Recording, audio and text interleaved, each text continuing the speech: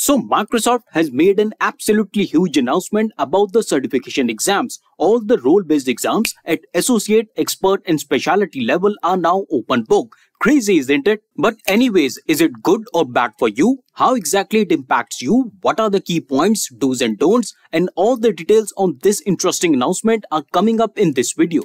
Hello and welcome back to the Tech Blackboard. So to be honest, I'm kind of happy about this decision from Microsoft. A great step towards testing your understanding and skills rather than the memorizing power. So friends, before I move ahead, I just want to say that please read my detailed blog where I have shared a more detailed version of my thoughts, do's and don'ts and how this change will impact you. And not only that, I have also shared a real feedback from a recent exam taker who just did DP203 with this new format. So in this blog, you will also understand what was his experience, what was the exact comment that he shared with us on the YouTube channel, good or bad, what can you learn from it? So please do read the blog at thetechblackboard.com/blog. The exact link is now flashing on your screen and also available in the description box. Okay, so coming back to the main video, this is the official documentation. I will leave the link in the description box. You can read. The title is Introducing a New Resource for All the Role-Based Microsoft Certification Exams. And here, my friends, in this paragraph, you can understand that starting 22nd of August,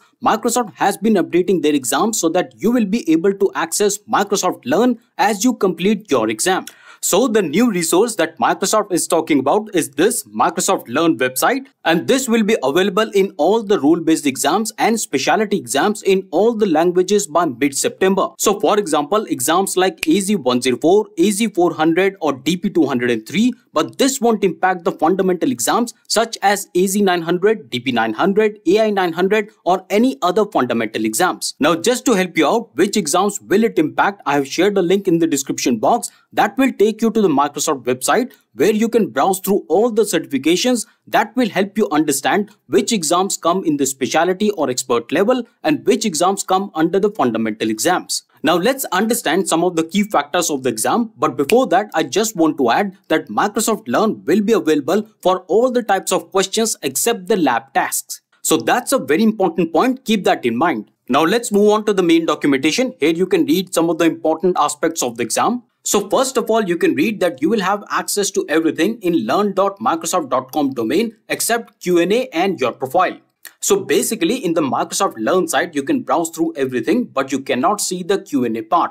And this probably might be because of the fact that the Q&A sections of the Microsoft Learn are also very close to the exam format. That's why it's a kind of cheating. So Microsoft do not want to get you into that. That's why Q&A is forbidden. But anyways, the next important point is that extra time will not be added. This is a really important point here. No extra time. So you really need to be super cautious about the time. Do not overindulge yourself or get carried away by the craving of opening Microsoft Learn on every question. It's going to waste a lot of time, and time is precious in these certification exams. Okay, so let's move on to the third point, which is kind of related to the second point itself. It says that the exam timer will continue as you search Learn for whatever information you need. So that's why I want to re-emphasize the time you spend on the Microsoft Learn, that would be exact in the same time. No extra time will be given to you. You have to finish the exam in the allotted time. Let's move on. The next point says that this resource, which is Microsoft Learn, is only available for the role-based exams, not fundamentals. As I just told you, this won't be applicable for the exams like AZ900, DP900, AI900 or any other fundamental exam.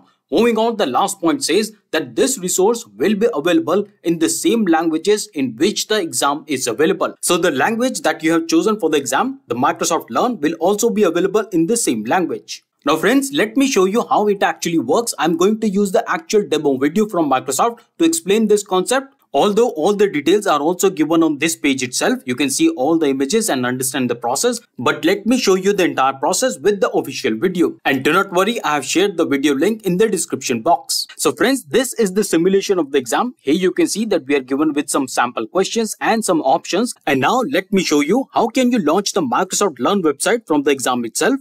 And to open the Microsoft Learn website, you have to click this Microsoft Learn button available at the bottom of the window. So once you press this button, Microsoft Learn website will open on the right hand side of your window. So here you can see that both the windows, the exact exam and the Microsoft Learn has taken 50% of the space. But then if you want to resize the windows, then you can drag this center part of the window and you can adjust the sizes for both the Microsoft Learn and your actual exam.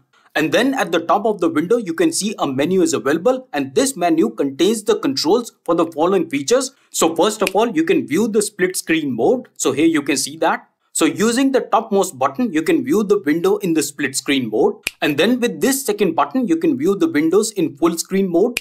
And with the last button, you can open additional tabs. Okay, so now let's see how the full screen works. When you click on this full screen mode, then you can see the Microsoft Learn has occupied the entire space. Here you can see that. Here it goes. So now you can see that Microsoft Learn has taken the entire space. You can easily browse through Microsoft Learn. But important point to note is that during the entire exam duration, the question numbers will be available on the top left corner. And you can also see the timer running on the top right corner. So this is a very handy feature. At all the times during the exam, you will be aware which question are you doing and what is the time left. Okay, so now you can see this plus sign on the toggle menu, and that will open additional tabs that will be loaded to the Microsoft Learn homepage. So here you can see that we are able to open additional tabs. So that's how you can navigate between various Microsoft Learn tabs.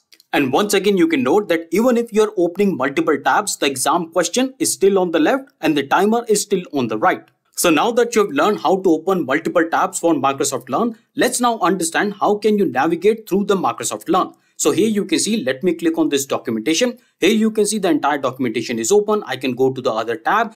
I can browse through the other sections, for example, code sample. See this, you can open the code sample as well.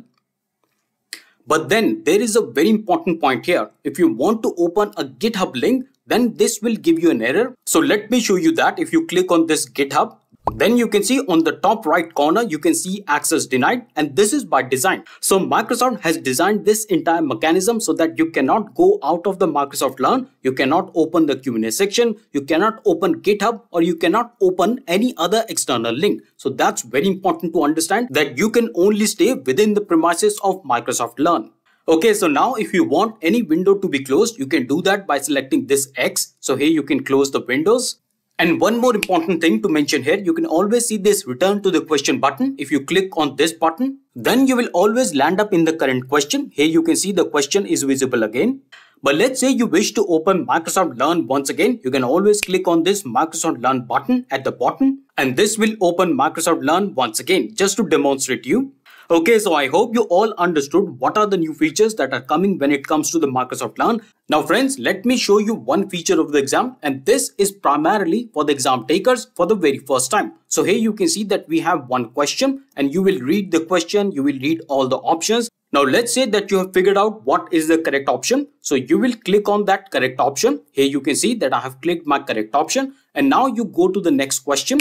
And here in the next question, you can tag a question as review later. And when you go to the review section at later part of the exam, you can see all the questions that you have tagged as review later. So now you can see the question number 2 pops up once again. So I can review the question once again, validate my answer. But of course, always keep in mind the time is ticking. So review the questions very quickly so that you are able to finish the exam in the allotted time.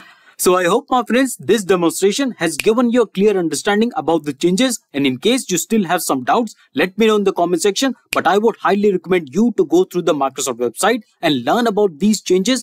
I will leave all the links below in the description box. And before you attend your exam, make sure that you make yourself familiarized with the Microsoft Learn pages, because now Microsoft Learn is the part of your exam. It's very important that you know about the pages, the different section, where to find which information. So all these things, different sections, you must be prepared beforehand, as this is going to save a lot of time in the exam and you will be able to make the best out of it. And please do not forget to read the blog. There is more information in the blog, so please do check that out. The link is now flashing once again, also available in the description box. And I wish you all best of luck. And yes, my friends, I'm very keen to know your thoughts. What do you think about these changes, good or bad? Let me know in the comment section. And do not forget to give this video a thumbs up and also subscribe to the channel, as this really inspired me to create more videos like this. And that's all for today. I will see you in the next video. Till then, stay fit, keep learning, and thanks for watching.